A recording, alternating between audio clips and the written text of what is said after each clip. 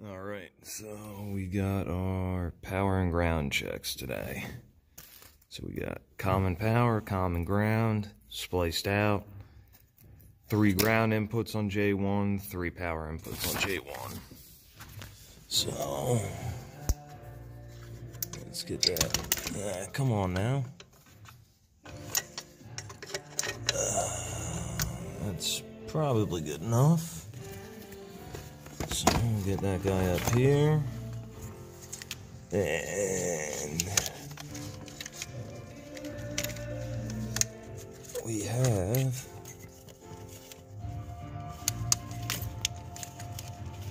some of the worst piercing probes ever. So we got 12 volt in.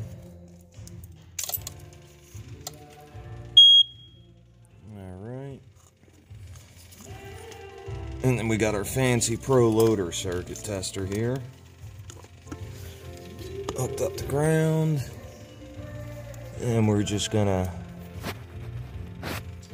verify our load, 12.07.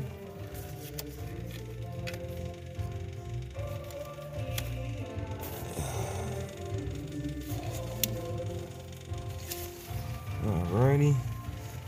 12 on that one. So we're alright there.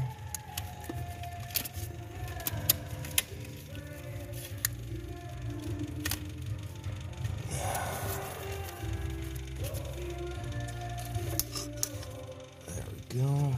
12.3. We'll do that. 12.05. So our powers are good. Now we're going to check our grounds.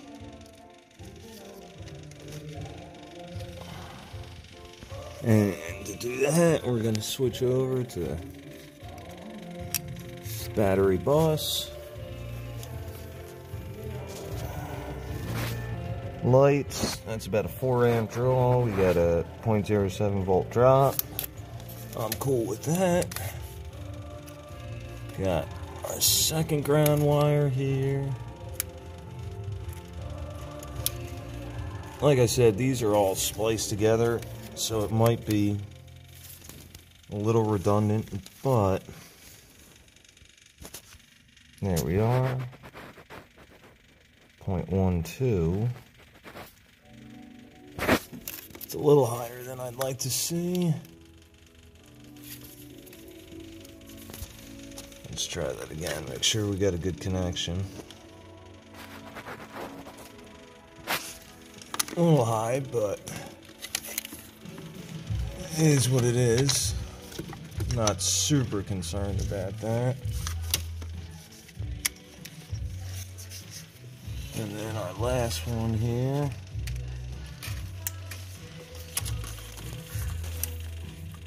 Alright, what do we got here if I can get in there? This is where having the really nice Pomona ones would come in handy. And I have 4 or 5, I guess 6 of them on order right now. So, it is what it is. I gotta make do with what I have here. So 0.07. And we got light. So powers and grounds are good. So what we're going to be able to do here is probably go through and just to confirm whether it's definitely here. We might check a couple inputs. We might do an ECU donor procedure. You know what? I'll probably do an ECU donor procedure before I call an ECM on it. So we'll do that next. Let me get everything set up. Alright, so we already did our power and ground checks there. Everything's good.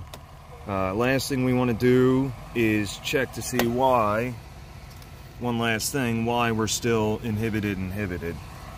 So the only thing that will inhibit regen from occurring is either pressing this button, which will illuminate and then inhibit on the computer, or if there is a failure code within the ECU for EGR valve, air throttle, map sensor, basically any management short of coolant temperature and a couple other ones. SCV valve, suction control valve, which can't quite see, but it's all the way shoved back up in there. So we don't have any of them.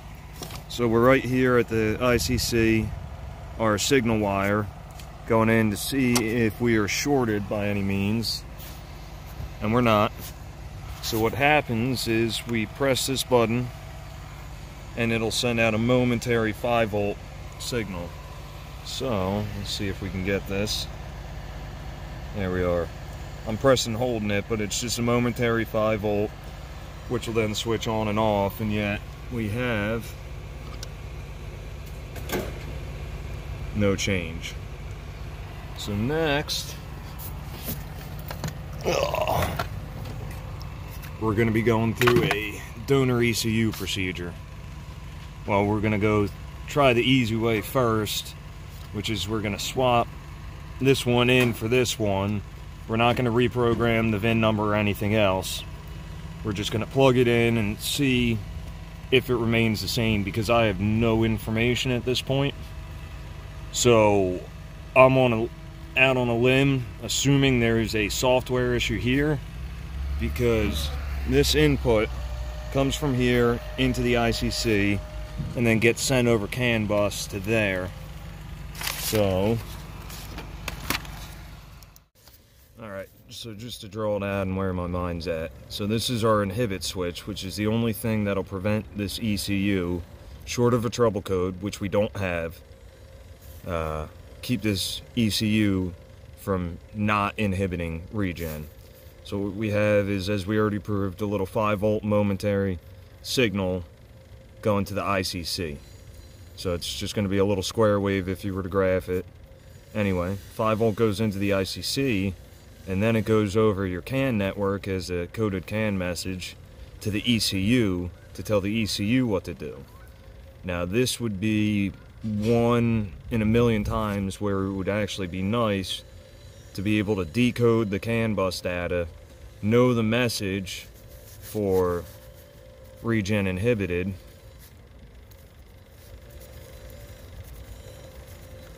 regen inhibit message,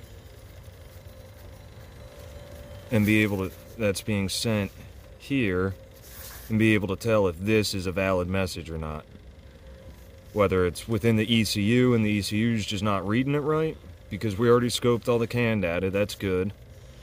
But if we could tell if this specific message was getting here and being interpreted properly, which we know it's displaying improperly, and we know it will not allow it to go into regen, short of forcing it in via service. So we can assume that whatever this is getting, it won't let it do it, but is it getting bad data from here? Or is it interpreting the data bad here? That would be, if anybody watched the Pico Q&A about CAN bus decode and all that, a lot of people were wondering when that would ever be useful. This is one instance case where I personally would find it useful, because I have no service documentation to back up any of this. I'm flying on my own, nobody's ever seen it before, so it's going to be fun. Alright, so we got our old cruddy dusty one out. No corrosion, pin fretting, bent pins, anything that I can see. Same with the connector side. These are just kind of a pain to do one-handed, so we threw our donor in there, which I pulled off another machine. We're going to key on. Only code this may throw, which it didn't right away because we didn't fire it up, is a VIN mismatch. Yes, there is module security in these, so you guys are coming with me. Let's see if we can get this halfway decent red. So fingers crossed here.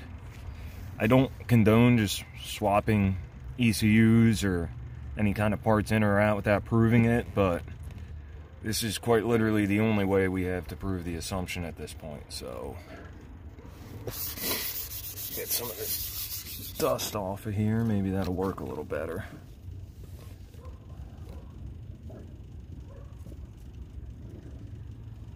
All right. So let's go down to our data points again. And where are we? There we are. Filter cleaning, interlock, and inhibit. There we are. And just to prove operation, if we can, let's hit the button once, and we are inhibited. So we're gonna watch, if we can, I can get you guys there. I'm gonna key off here. Power's down, and we're gonna key right back on, self-check, light goes out, and we're back to not inhibited. Now we're gonna take our park brake off, and see how we're inhibited there, and then we're gonna pull our park brake off, and not inhibited. And there we are. Not my favorite way to go about this, but we have proved that it is in fact an ECU problem. It's not a CAN message from here being sent in properly. It is in fact something, software, hardware, something's glitched inside. Yeah, don't know what to tell you other than that. I wish I had a smoking gun, but that's about as close as you're gonna get.